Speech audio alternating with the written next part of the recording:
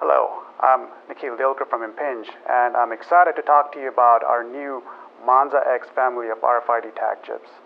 These chips are designed to unlock new RFID applications for electronic manufacturers, end users, and retailers. Monza X provides two interfaces for communication.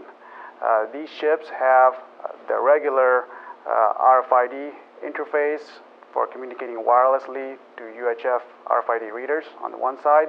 On the other side, these chips also have a wired interface through a standard I2C bus for communicating with microprocessors.